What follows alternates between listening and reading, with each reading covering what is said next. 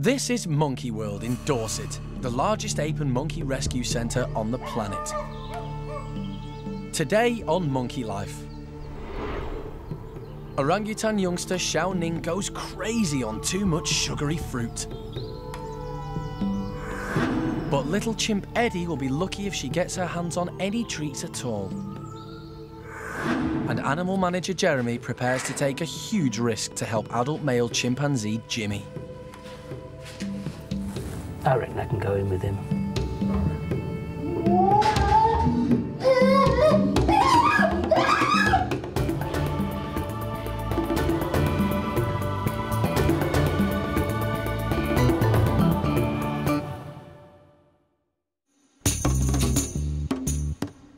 Monkey World is home to 15 different species of apes and monkeys.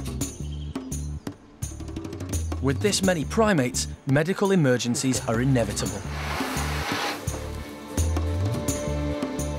23-year-old Jimmy has a nasty leg infection, and no one knows what caused it. The keepers try to clean it every day, but it's not easy through the mesh. Jim leg. Jim leg. So animal manager Jeremy has a plan. Hello, Jim leg.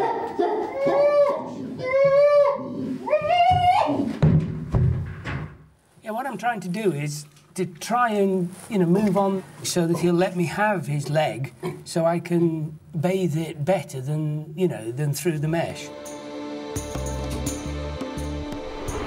It's very difficult to give treatment to wild animals. Male chimpanzees are up to 6 times stronger than an adult man.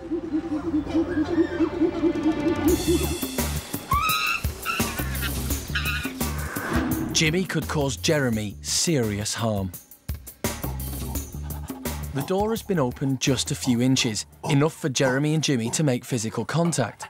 But the staff are on standby as Jimmy could decide to push the door open further and the situation could become very dangerous. See your leg? Give me your leg. No, that's your good arm. I want your bad leg. I want your bad leg. Yes, I do. Jimmy and Jeremy need to earn each other's trust, and grooming is the perfect way to do this.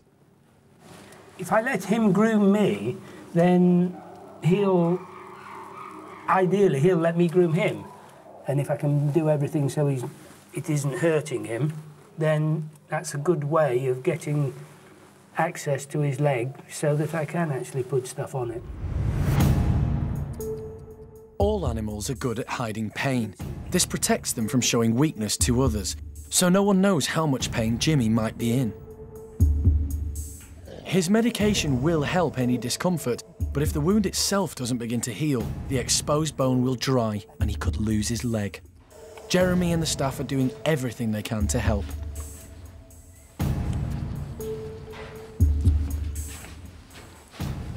The thing is, me and Jimmy go back a long way. He was a part of the original A-team, if you like, the first chimps. I've known Jimmy for 20 years. The more we can help him, the better the chances are we can save the leg. What do you want? You want that? Did that go up your nose? Did those bubbles go up your nose? It's important that Jeremy can see the wound close up to see if it's responding to the treatment. Cleaning Jimmy's leg is a daily routine, but Jeremy tries to make it fun.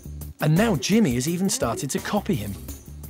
I gave him one of these yesterday and he actually dabbed his own leg with it, but with nothing on it, just with an empty swab. See? Yeah, there you go. See? He dabs his own leg with it. If you want to do it yourself, that's fine with me. I'm going to try anything here. I'm renowned for it. You'd be bound to be cautious about letting somebody touch something that hurts, so I've just got to convince him that it doesn't hurt. And this is a reasonable request to let me pick your scab and dab you with iodine and all that sort of stuff. Later, the team fear Jimmy's infection could be getting worse, so Jeremy must get a swab from it. But this means the door between them is going to have to be opened even further.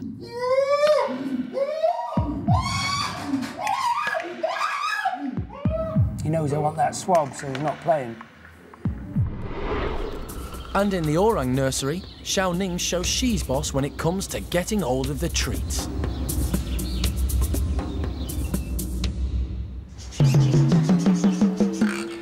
This morning in Paddy's chimp group, there's an air of excitement. Breakfast is on its way, and it's coming pre-packed.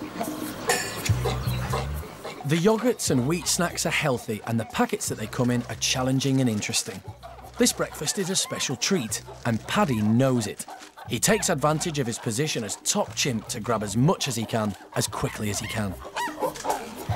Chimpanzees live in a strict hierarchy. Those at the top get the most, those at the bottom, the least. And there's one small chimp who's determined not to be at the bottom. Running as fast as her legs will carry her, here comes Eddie. In the wild, it's natural for youngsters to beg for food from adults. And as the youngest of the group, Eddie's a begging professional. Her first target, Cindy. And poor low-ranking Mickey isn't having any luck at all. Hebe is also one of the youngsters of the group and having some of the same difficulties as Eddie. Meanwhile, Eddie's busy targeting the soft touches in the group. Next up, Beth. But Beth's a tougher prospect than Eddie thought. She's not getting anywhere with her. Hebe's landed herself a banana. She'd better eat up before someone takes it off her.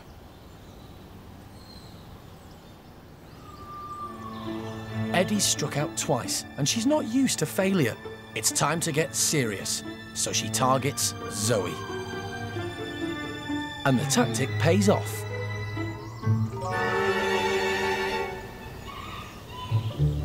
At 24, Zoe is a mature lady, and these days she likes an easy life, even if that means giving up some of her goodies.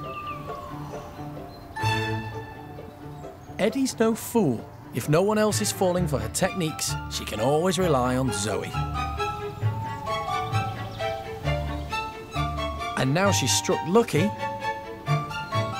she's not about to share with anybody.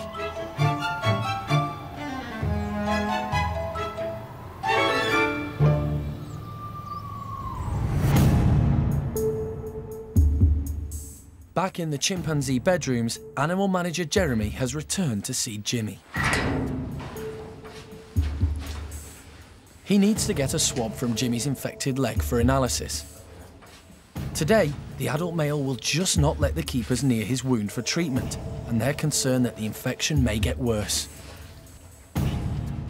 So far, the door between them has only been slightly open, but now it will be opened fully.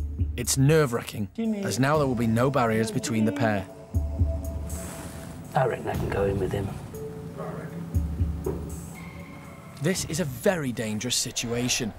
Jeremy has 34 years' experience working with animals and has developed a unique relationship with them. But going in with youngsters is very different from being face-to-face with an adult male chimp. So far, Jimmy has been placid, but this could change at any moment. No one knows if he's in pain. If he is, he could get agitated. And he's been known to be aggressive in the past.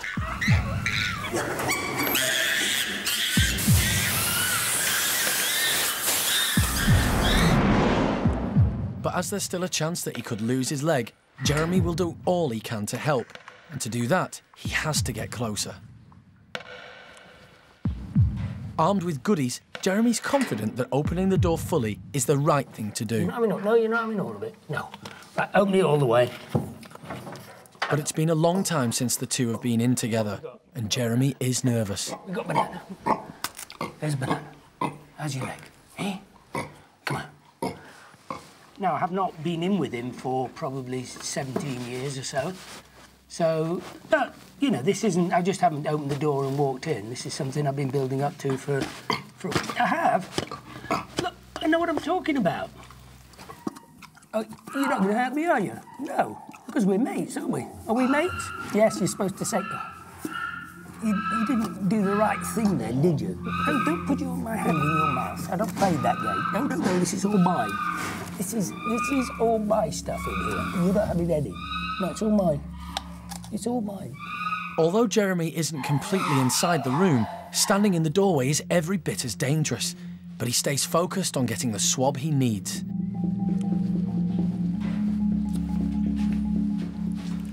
he's on loads of antibiotics, but maybe he's not on the right antibiotic at the moment, so we need to get a sample so the laboratory can identify what we're dealing with and prescribe the right antibiotic for it. So that's my mission today, assuming Jimmy's playing ball. He's getting a little bit, so, I mean, he doesn't want people messing with his leg, obviously, but he's getting a little bit more, even more sensitive. No, excuse me, you're going back in there. No, you're not coming in here. No, you stay there. I'm here, you're there, OK? Yes. No, it's no good doing that.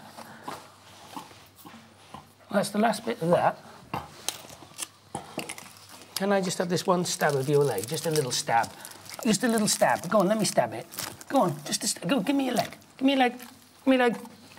I'm going to stab it. Hey, what? Can I just put that in your leg?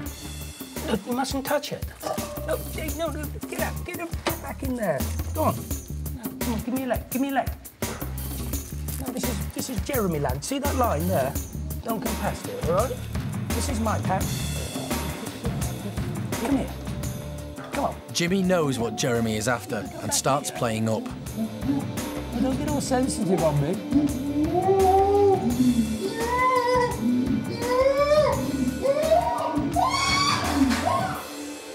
He knows I want that swab, so he's not playing.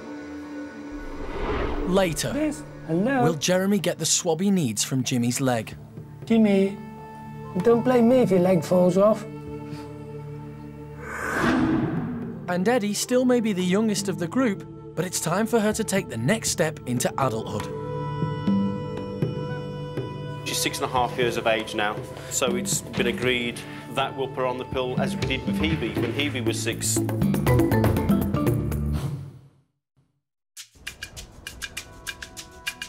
At Monkey World in Dorset, animal manager Jeremy is on a mission to get a swab from chimpanzee Jimmy. Go on, let me stab it. Go on, go, give me your leg. Give me your leg. Give me your leg. Jimmy has an ulcerated leg wound and doesn't want anyone touching it. He's on medication, but the infection could be growing. The team need a swab to find out. He knows I want that swab, so he's not playing. Jimmy. The adult male was happy to hang out with Jeremy by the doorway, but now he's moved into another room. Jimmy. And not even treats are tempting him back in. What's this? This? Hello? You tart. Come over here. Jimmy. I can see you. I'll do a little pyramid with them. Jimmy. I'm looking. Don't blame me if your leg falls off. I'm trying to help. Frustrated, Jeremy opts for a bit of chimp speak. Oh. Oh. Which seems to perk up Jimmy's interest. That's easy for you to say. Is that it? Is that your final word on the matter? Or do you want time to think? And phone a friend or something like that? Well, I don't blame him. You know, a nasty wound like that, with somebody jabbing a swab into it isn't very pleasant, is it? No. Oh, well, you just want to play silly games now, don't you? You just want to play silly games just because you're a silly, silly boy. Yes, you are. Yes. Oh, oh. Jimmy's now distracted by his favourite yoghurt.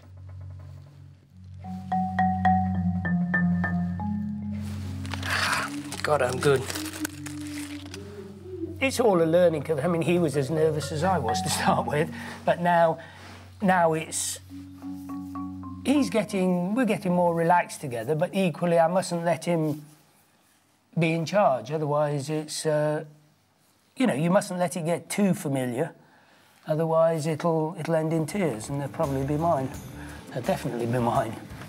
You want to play rough games, and then when it gets rough, you'll soon realise that I'm a little wimp.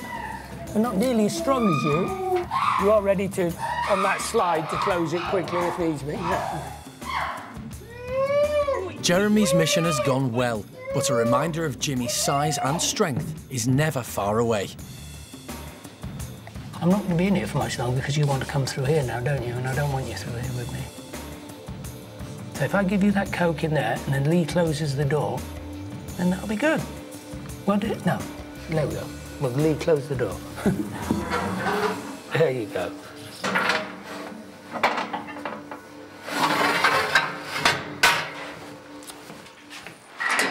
It'll be a few days before the results of the swab come back. Then the team will know if the wound can heal and if Jimmy will keep his leg. Later, there's planning to be done as young chimp Eddie fast approaches adulthood. What we don't want to happen is at her age, such a young age, is have her get pregnant.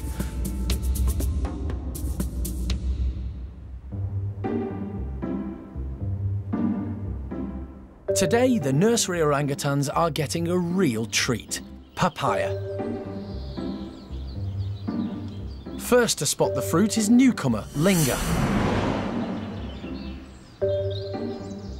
She's only been at the park for a few weeks, but she's already one of the gang.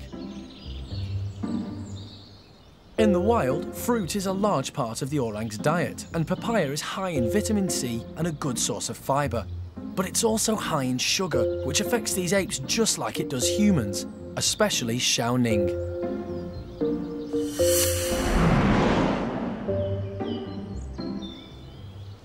With fruit placed around the enclosure, all of the orangs should get a chance to try some, but the little ones are gonna have to be quick.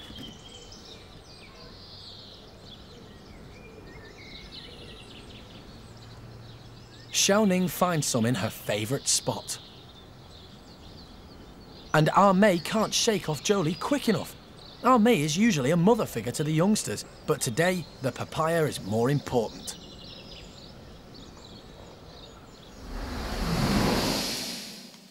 In the wild, fruiting trees bring mothers and their young together. When food is plentiful, it gives them a chance to spend time together and bond.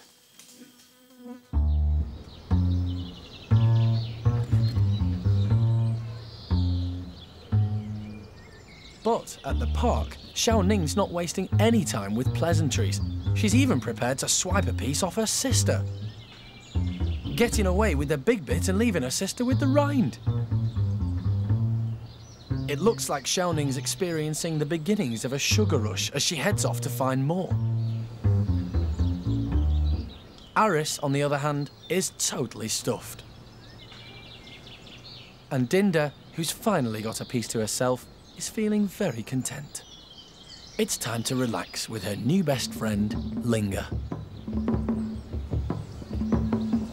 While Xiaoning acts as a reminder why too much sugar in the afternoon is not always a good thing for youngsters.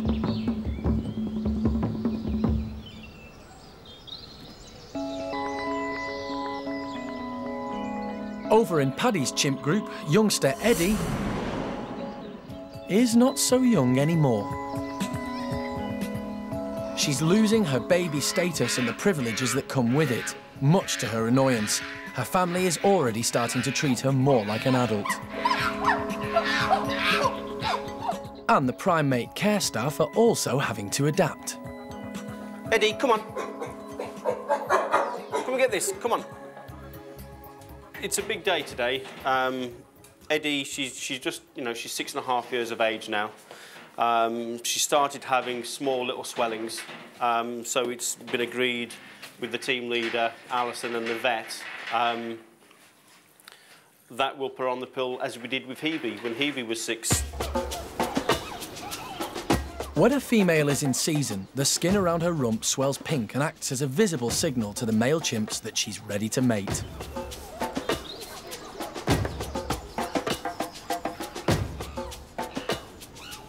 Monkey World likes to have room for other primates that need rescuing, so usually operates a non-breeding policy.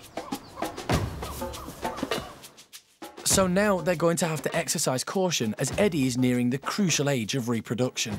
It's usually round about the age of 8 or 10, they can start to come into reproductives and start having babies. She's only 6.5. We've started the pill now because she's getting swellings, but what we don't want to happen is that, say, in another year's time when she's 7.5, where she could get pregnant, is at her age, at such a young age, is have her get pregnant. The female chimps used to have contraceptive coils inserted into the uterus, but sometimes the body would reject them, meaning the chimps were not protected against pregnancy. That's why, you know, little Eddie's here now, through mishaps on the contraception. So, Monkey World is now using the human contraceptive pill on chimpanzees. Because obviously there's no medical background on tests with chimpanzees, and so far it has proved to have worked really well. But just as with human females, taking the contraceptive pill is not always straightforward. If any of the females become ill and we need to treat with antibiotics, we need to keep a very close eye on those females, because antibiotics can have a reverse effect on the contraceptive pill. Eddie will now take her pill every day at the same time, with a drink of her favourite juice. Good girl.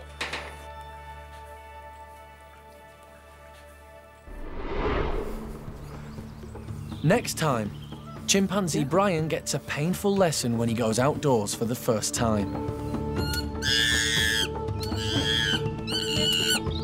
Obviously, he's got to learn the electric fence. Good boy. Woolly monkey Julio also takes his first steps outside. And in Paddy's chimp group, Lee gets hands-on with Susie. Is she pregnant for the second time?